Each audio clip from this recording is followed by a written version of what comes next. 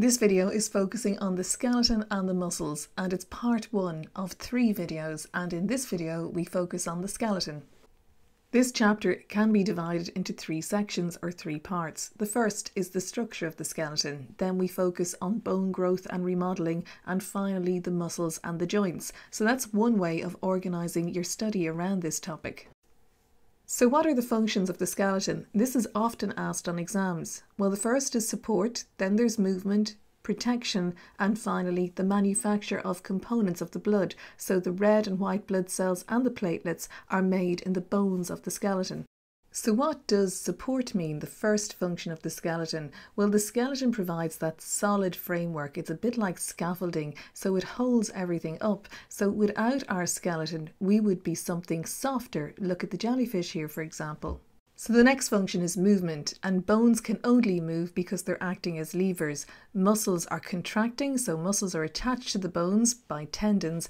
When they contract, they lift the bone upwards, and bones are connected to bones by ligaments, so it's a complicated system of levers, but one of the functions is movement, and we move because of our skeletal muscles contracting. So function number 3 is protection. You've got the skull protecting the brain, and you've the rib cage protecting the lungs and the heart, so these bony structures protecting these vital organs. So the last function is the manufacture of blood cells and platelets. So red blood cells, white blood cells and platelets are made in the red bone marrow of your bones, and it's of particular bones which you have to be able to give examples of, often asked in exams. So blood cells will be made in the long bones of the arms and the legs, the ribs, the sternum, which is your breastbone, your pelvis, your skull, and those individual bones, the vertebrae, which make up your back. So next is on to the parts of the skeleton, and the skeleton is divided into 2 parts, the axial skeleton and the appendicular skeleton. So how do I remember the axial skeleton and the appendicular skeleton? Well, just think of axial and axis, meaning central. So the earth is rotating on its axis or spinning on its axis, so it's going down the centre of it. And the appendicular skeleton, think of appendages, things that hang off it. So let's go into that now. The axial skeleton is made up of the bones of the skull, the spine, which is made up of those individual vertebrae, so the vertebral column, the ribs, and the sternum, which is your breastbone.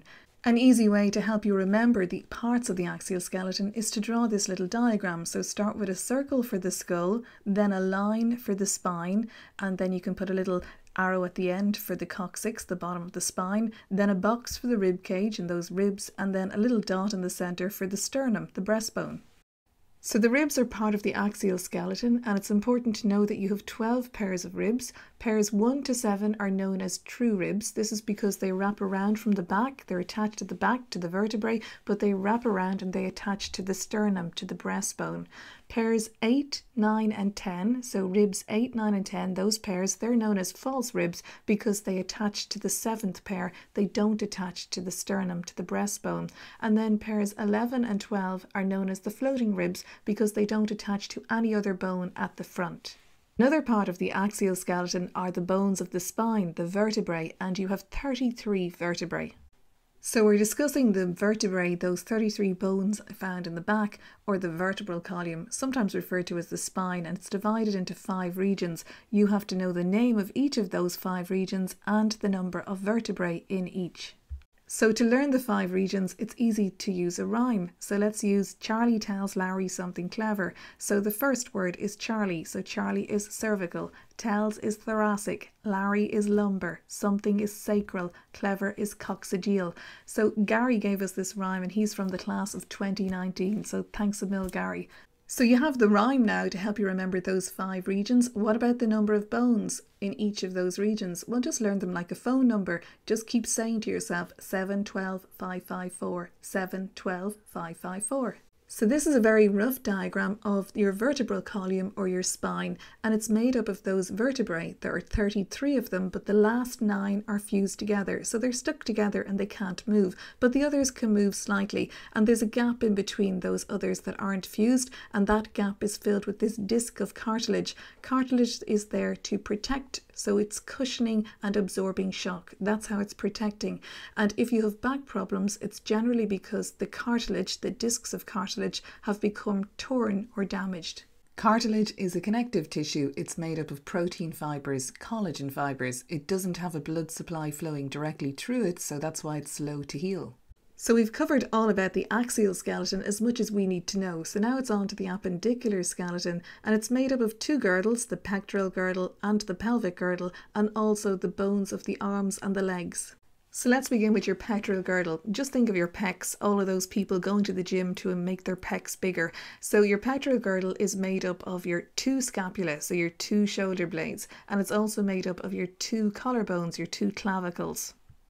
So the arms then attach to the pectoral girdle, and the bones of the arms are the humerus, the radius and the ulna. And in pictures the ulna looks like it's beneath the radius, it's beside it, but it helps you recognise it.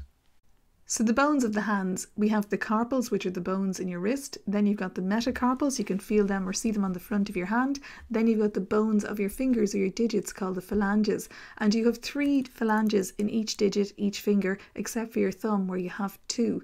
So if you want to remember the bones of the hands, an easy way is to think of carpals and metacarpals, the C. So what you do with your hand, you catch things. So carpals and catching. The pelvic girdle is split into 2 halves. Each half connects to the sacrum at the back, and it's made up of the hip bones, which are really 3 bones fused together on each half. So the legs then attach into the pelvic girdle. You've got the femur, the tibia, and then the fibula.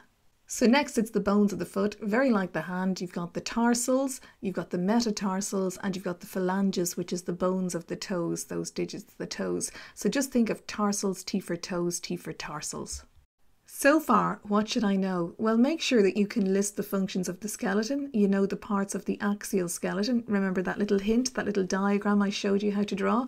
So know the number of vertebrae and the regions of the spine. So you remember the rhyme, Charlie tells Larry something clever, and that phone number you have to remember. So know the number of ribs and be able to say which are true ribs, which are false ribs, and which are floating ribs, and why.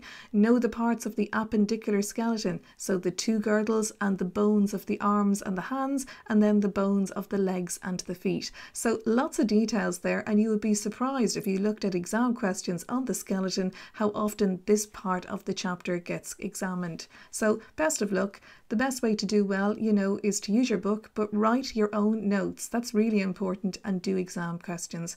Best of luck. So just to tell you that the icons used in this video are from the Noun project. I'm a pro member, and these videos do not replace using your textbook. They're not made for monetary gain, and they're not intended for commercial use. Good luck.